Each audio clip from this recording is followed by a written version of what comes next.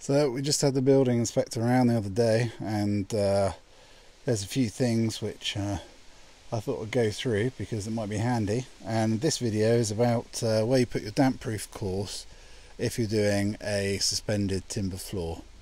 And I'm not saying that this is the only way to do it. There's probably dozens of ways of doing it, but this is one way if you're a bit confused about it, as I was, to be honest. I looked at lots of details on the internet. Most of them are different, and a lot of them didn't match what I was doing.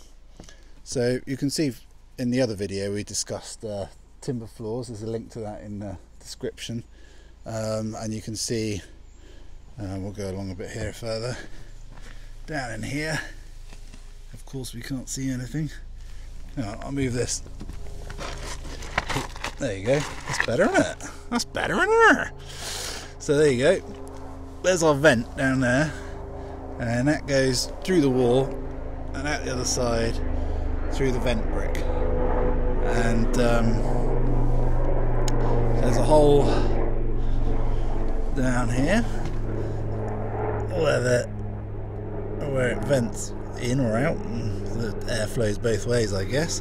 And then we've got another one on the other side, that's where you put your brick. Now you should make those a bit proud of the brickwork, really, so they're flush with the render when you're finished. But I'm all out of patience, and that's the only really way I could get it to work. So there you go.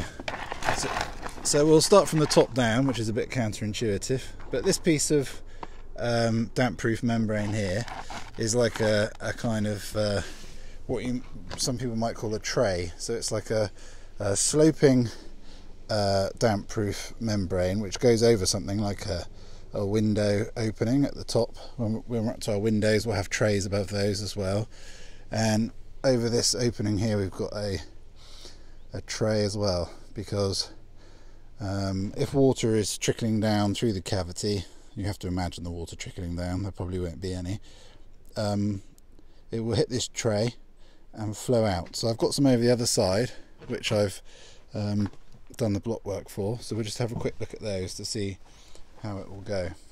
So this tray, I mean, some of these are rigid trays, but you can use just flexible damp proof membrane, which is fine. So that will be cemented into place along here with more blocks, and as you can see, when it's finished we'll have this sloping angle, and if anything trickles down the cavity, bloop, bloop, bloop, bloop, it will hit this and be pushed onto the outside skin and not soak through the inside skin and get us all soggy. So that's a good thing. Now, something I wasn't expecting was when the building inspector came round, he said, you can see, we can see it in the corner here, that I put in a damp proof course below the timber, okay, on the inside skin, and then on the outside skin, oh yeah, all we have to do is just turn around like this, Will. Yeah, I put one up about one block higher, because at the back of the house, that's 150 mil above ground level roughly, so we've had to carry that on all the way around. I mean, I don't know whether that's the way you do it, but it's the way I've done it.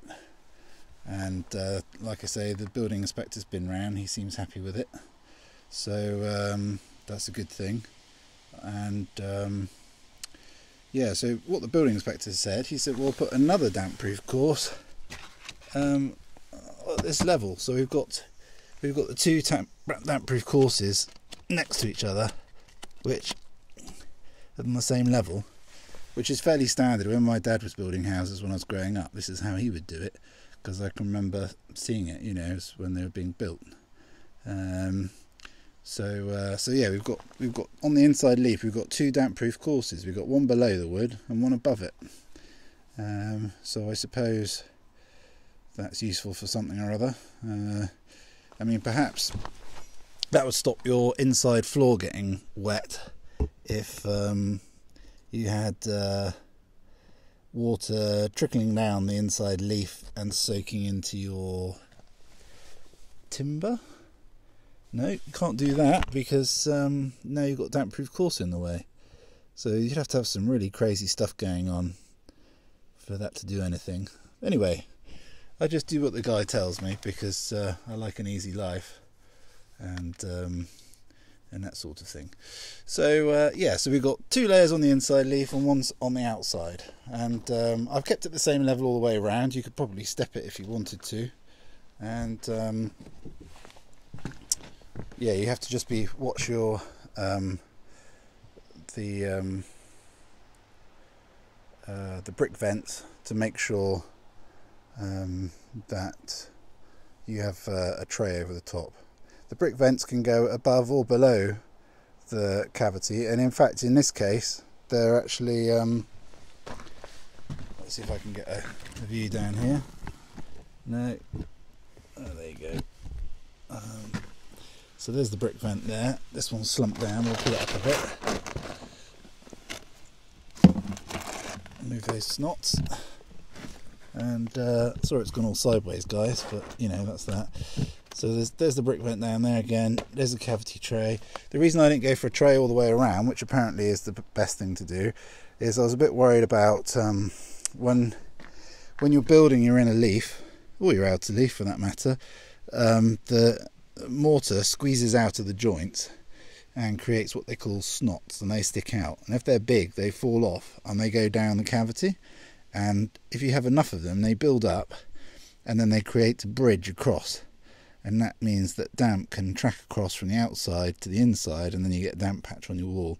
So the reason I haven't put trays around all the way is because I can easily poke a piece of 2x2 timber or something down the cavity as I'm going up and just scrape off that tray either side, and so the snots don't build up on it. And if I was doing a tray all the way around, then I wouldn't be able to scrape it off because there'd be nowhere for it to go. So anyway, that was sort of my idea, these ones. Building inspector wasn't mad on them, but to me it ticks a box, because those brick vents, they're just waiting to track the moisture across from one side to the other, I think. But maybe not. Maybe not. So there you go. That's how it's all going at the moment. If you've got any questions, please leave them in the comments below, and I will answer them. And we'll report back in with another video. If you want to know anything about building a house, then please just ask, because either I can answer it or my dad can, because he's been doing it for decades. So yeah, happy YouTubing, happy building, and see you next time. Cheers.